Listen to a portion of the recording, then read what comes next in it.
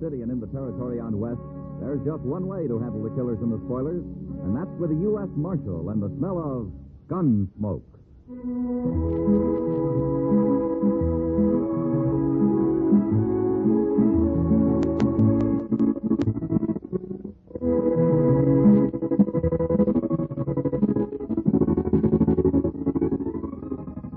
Gunsmoke, starring William Conrad. The story of the violence that moved west with young America. The story of a man who moved with it. Matt Dillon, the United States Marshal.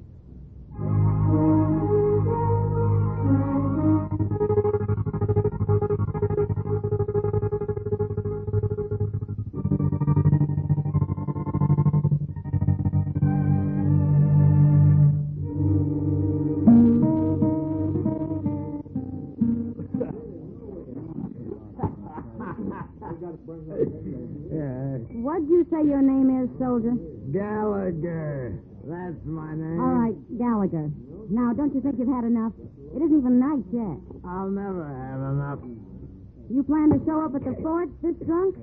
Lady, maybe I won't show up at the fort at all. Now, what do you think of that? Gallagher, you better start worrying about what Captain Shaw's going to think, not her. Hey, what are you doing here, Speare? I've been an hour looking for you. Dodge. How'd you get that drunk in an hour, anyways? Drinking! Are you responsible for this? Oh, sure. The Indians pay me to keep you soldiers drunk. That ain't funny. He's a grown man, isn't he? That's not the point. What's the point? You shut up, Gallagher. We'll be an hour late now, and that's all Captain Shaw needs to fix us. Captain Shaw can go hang. You wasn't so drunk I'd leave you and just ride out alone. Yeah, that'd be just like you, Speare. Just like you. Come on, get up out of that chair. I'll drag you out. Oh, leave me be. Come on. I ain't had started here yet. Cut your preachers, gal. Thunder ain't rain. Shut up, Gallagher. Why don't you listen to your friend? You're just going to get into trouble here. Who's kissing your hand anyway? That's no way to talk. I'll kill you for that. Beat your drunk.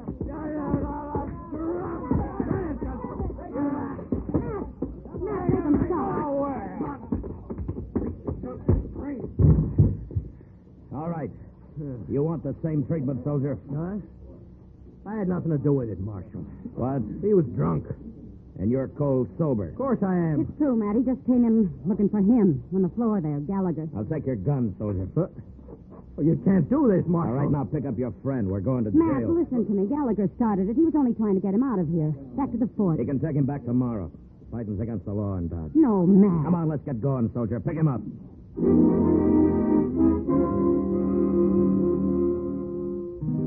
The past week, we'd had nothing but trouble in Dodge. Men had fought and gouged and knifed and shot each other till I began to wonder if they gave a thought to anything else in the world. It had set my temper on edge, and I suppose I'd become as bull-headed as they were. Anyway, I threw the soldiers in jail and went off to supper and forgot about them. For some reason, the town was reasonably peaceful that night. The change sort of took the edge off of me. Next morning, I felt half human for the first time in days. I turned that cowboy loose early, Mr. Dillon. He seemed tolerably repentant. Well, he should be, Chester. But those two soldiers look pretty glum. What are you going to do with them, sir? Oh, yeah. Well, you better go back and let him out, huh, Chester? We'll have the Army in here looking for him if we don't. Yes, sir.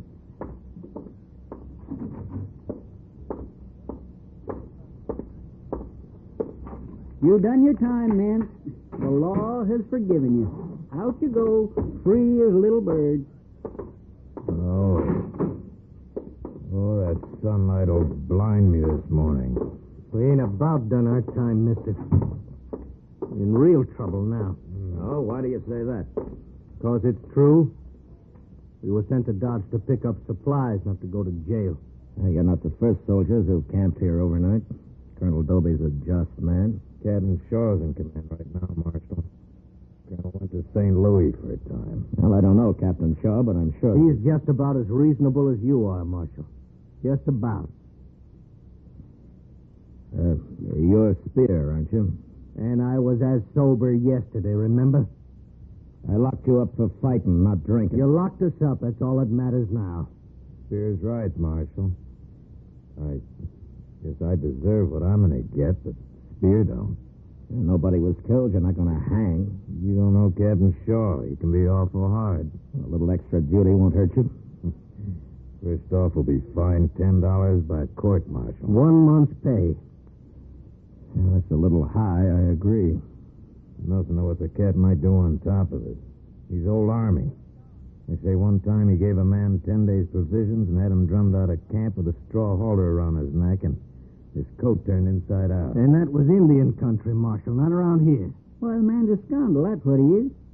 Say, how'd the fellow make out, anyway? You'll have to ask Captain Shaw about that, if he knows. Well, the man must have done more than get drunk and fight. You won't get that kind of punishment. No, I was close to it. Captain's dead set against liquor. Not a man in the company's been allowed to drop since Colonel Dopey left. Is that so? Sure is. Look, Marshal, I got it coming, but Speare here, all he done was try to get me back to the fort. You got to try to do something about it. Never mind, Gallagher. He won't do nothing. Speare, I guess I was a little hasty locking you up. I'm sorry about it. So am I. All right. What can I do? Ride out and explain it to Captain Shaw. I don't like interfering in Army matters.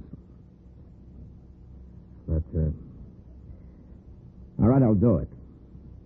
You will? Yeah, but I can't today. Well, tomorrow won't be too late. I'll be out there tomorrow afternoon. I don't know whether to trust you or not, Marshal. And you'll have to find out if you can, Mr. Speare. Yeah.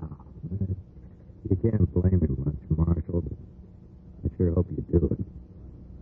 All right, boys, you're late enough now. You better get going. Come on, Speare.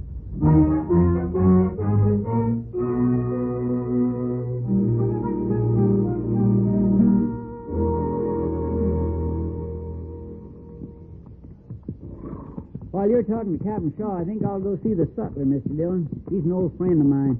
All right, Chester. Name's Larson. Been selling goods to soldiers for 10 years that I know of. Say, I'll eat with him, too, in case you should get asked to supper. Oh, fine. Hey, doesn't that look like Speare there? Where? Just outside the fort there, the man with a shovel. Oh. Yeah. Say, what's he digging anyway? Come on, let's ride over there.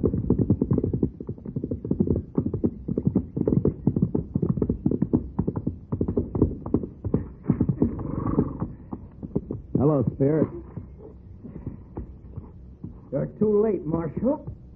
Why? What's happened? We've already been tried, that's what. Well, what'd they give you? 2 months' pay and a month's punishment. What punishment? I don't know, Marshal. The captain will work on that from day to day. He's got lots of ideas. Is this one of them? Digging that hole out here?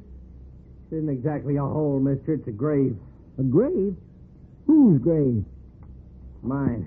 Oh, now, wait a minute, Speare. Well, it's for me or somebody like me. That's what he said. Ask him about.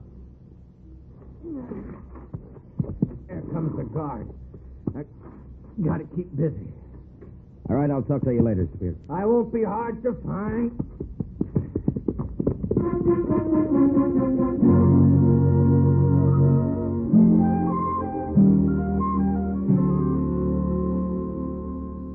And that's the whole story, Captain. I locked Speare up, too, and for no justifiable reason at all. He was fighting, wasn't he, Marshal?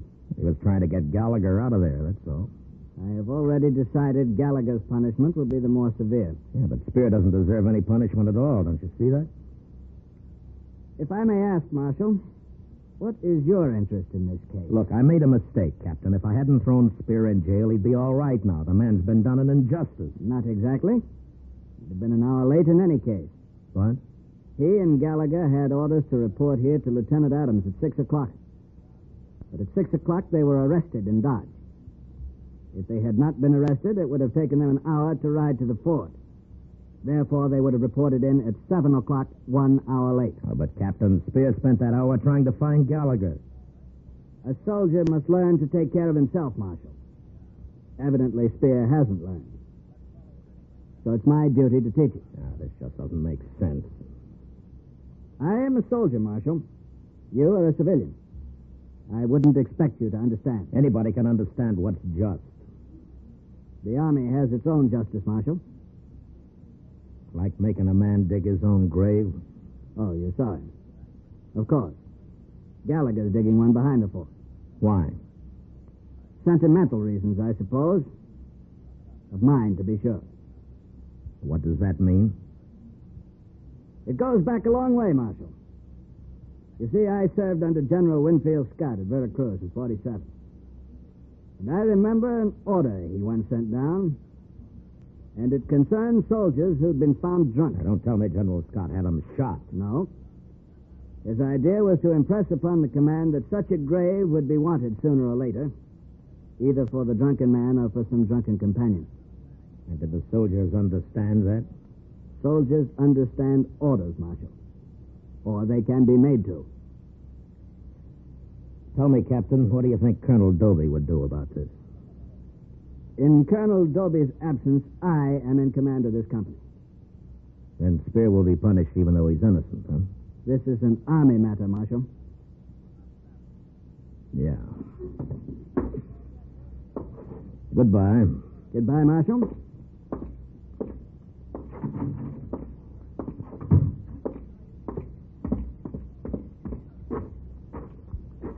Marshal Dillon. Huh? Yeah. I'm Lieutenant Adams. How do you do, Lieutenant? I'm the officer Speare and Gallagher were to report to night before last. Oh, yeah. The captain mentioned that. Tell me, how'd you make out in there? Well, I don't think Captain Shaw and I understand each other completely. I knew it was hopeless. Thanks for trying, Marshal. Tell me something, Lieutenant. What's the matter with Captain Shaw? I couldn't say, Marshal. But he's been 30 years in the Army. So? Colonel Doby's been in 10. Oh, I see. Will you join us at mess, Marshal? We eat in about 10 minutes. Oh, thank you very much. I'd like to, if you don't mind. Sorry I can't offer you a drink. Captain's order. Yeah, I know. Lieutenant, when does Colonel Doby get back from St. Louis? We haven't heard. Soon, I hope. Yeah. You see, Gallagher can take it. He knows he's guilty, for one thing. Speare I'm worried about. Already he's not the same man he was. Yeah, I suppose he's lost faith in people. He was always a fine soldier. I just hope he can hang on long enough. No? Long enough for what? Oh, let's say long enough for Colonel Doby to get back before Captain Shaw drives Speare to something like... Yeah. Come along, Marshal. We'll wash up.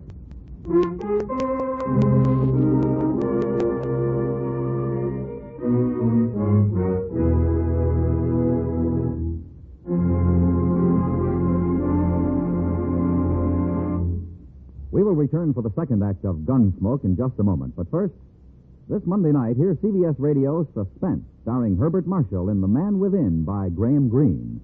Also, Monday night on most of these same stations, the Lux Radio Theater presents Betty Hutton and Gene Barry in a delightful musical comedy, Somebody Loves Me. Now the second act of Gunsmoke.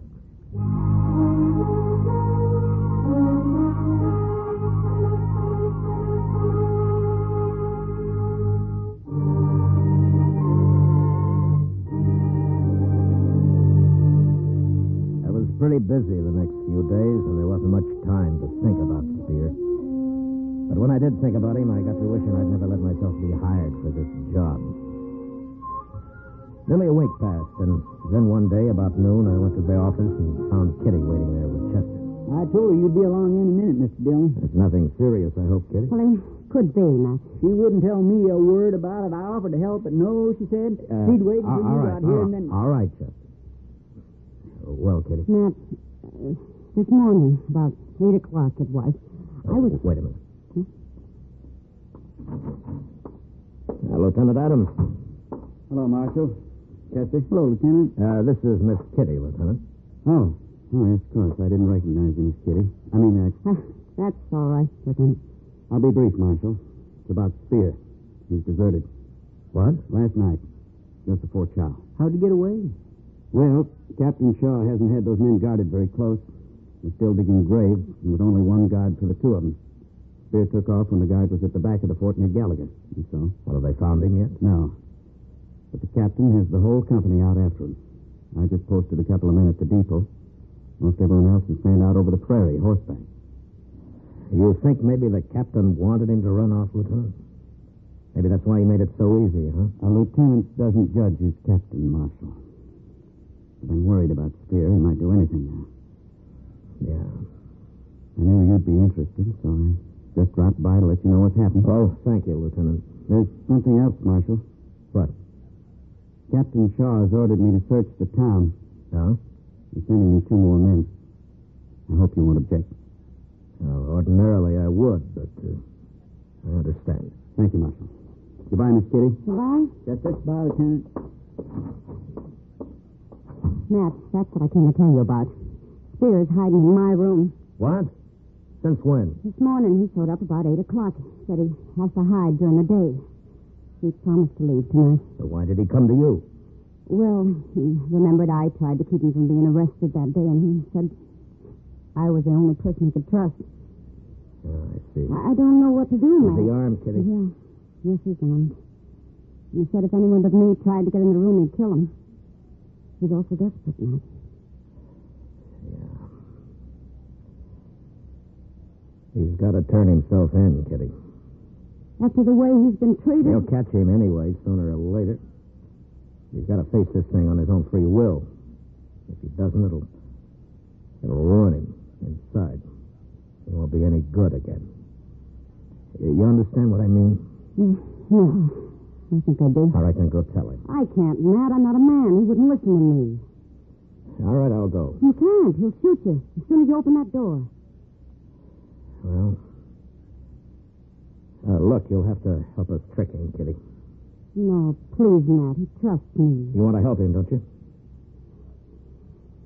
Yeah. All right. Chester, go out and buy a big bag of groceries and hurry. Groceries? Yes, Mr. Dillon. We'll wait for you here.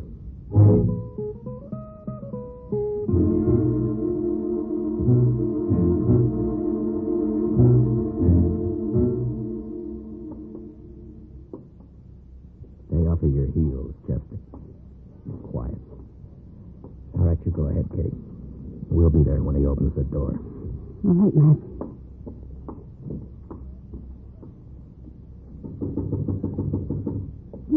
Kitty. Open the door. I can't hold all these groceries much longer. All right, come on in quick. Take this. My arm's breaking. All right, I got it.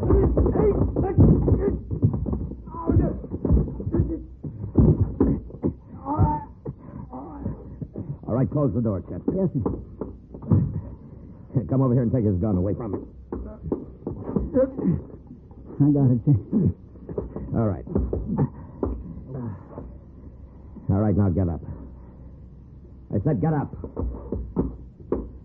Now sit in that chair. And don't try anything. I hope you're real proud, Kitty. Now, wait a minute, Speare. Nobody's betrayed you. We're trying to help you, that's all. Why don't you just shoot me, Marshal, and have it over with? Speare, you've got a bad deal all around, but the trouble you're in right now is your own doing. You're the one who put me in jail. I'm talking about your deserting. Well, what about it? I'm just telling you, you're responsible for that yourself. And you're the only one who can square it. Give yourself up. Give myself up? You mean you're not taking me in? I got nothing to do with it.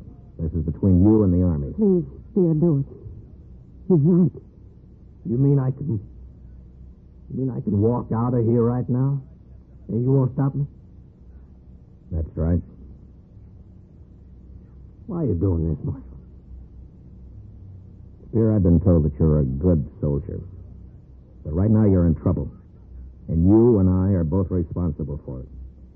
I shouldn't have thrown you in jail, and you shouldn't have deserted. Well, so? I'll do my part, and I think you'll do yours. You'll do yours by turning yourself in. I don't know, Marshal. Yeah, what, Chester? Down there in the street. Lieutenant Adams and 2 soldiers, and they're headed right in here. Give myself up, huh? You got it planned pretty neat, Marshal. Maybe the Army will give you a reward for this, huh? Maybe they'll Adams fix said he the was going to search the town. That's all I know about And it. followed you right here, didn't he? You sure trust me. All right, shut up a minute. Kitty, is that a closet there? Is it empty? Look, well, almost, yeah. All right, Speare, I'll prove that I trust you. They won't find you till you're ready to give yourself up. Now get in that closet and hurry. You mean Here, take my gun with you. Now do you think I mean it? it? Your gun? Go on, take it. Oh, but I didn't mean... All right, hurry up, get in there. Mr. Dillon, are you sure you ought to take a chance like that? Open the door, Kitty.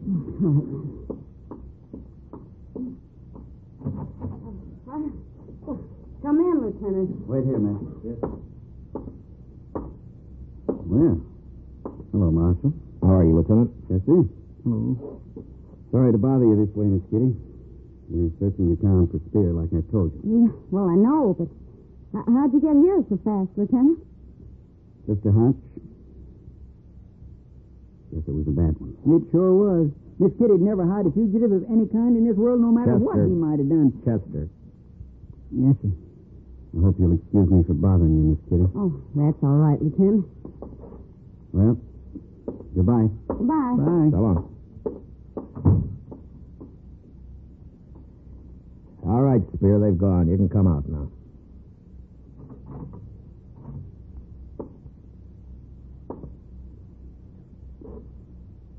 Well? Here's your gun, Marshal. Thank you. We'll leave you here, and I'll send Lieutenant Adams back alone. That is, if you've decided. Okay, Marshal. Oh, that's fine. You're doing the right thing, Speare. Chester, give him his gun. Yes, sir. Here you are. Thanks. Come on, Kitty. Chester. And Marshal, Yeah? I'll be all right now, Marshal. No matter what that captain thinks of. Sure you will, Speare. Good luck to you. Thanks, Marshal. I thank you.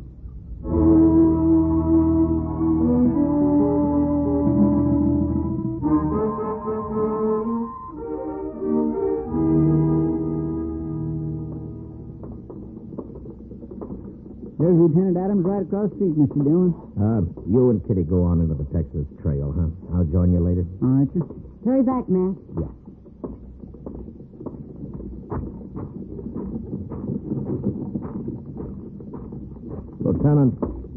Lieutenant Adams.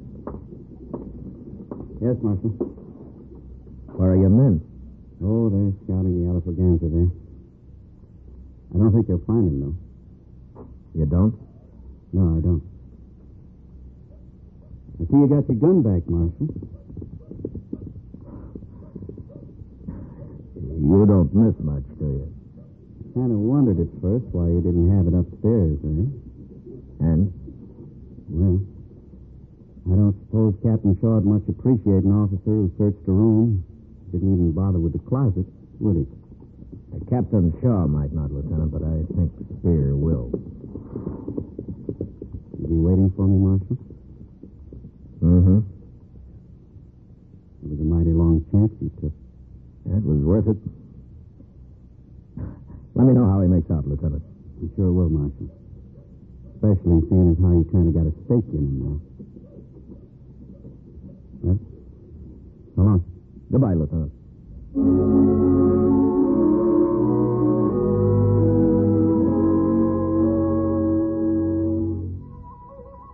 I heard later that Speare was treated rough for the next few days, but that he took it fine. And then Colonel Doby returned to his command, and he decided that Speare had been punished enough. 2 weeks later, Lieutenant Adams, accompanied only by Speare, was ordered on a scouting mission down toward the Cimarron. It may have been Indians, or it may have been the river, but neither man was seen or heard of again. Yesterday, I received a message from Colonel Doby.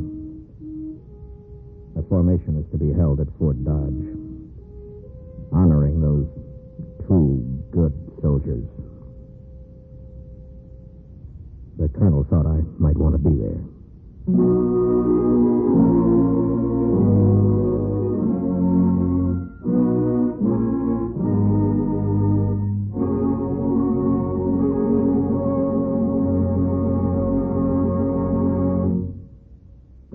Gunsmoke, under the direction of Norman MacDonald, stars William Conrad as Matt Dillon, U.S. Marshal. Tonight's story was specially written for Gunsmoke by John Meston, with music composed and conducted by Rex Corey. Featured in the cast were Lawrence Dobkin, Harry Bartell, Paul Frees, and Vic Perrin. Parley Bear is Chester, and Georgia Ellis is Kitty.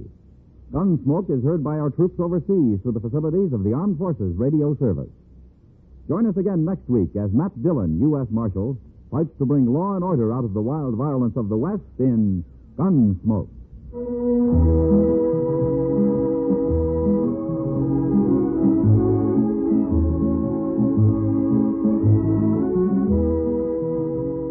Sundays in the daytime, CBS Radio now brings you a full hour of fun and melody with Arthur Godfrey and all the little Godfreys.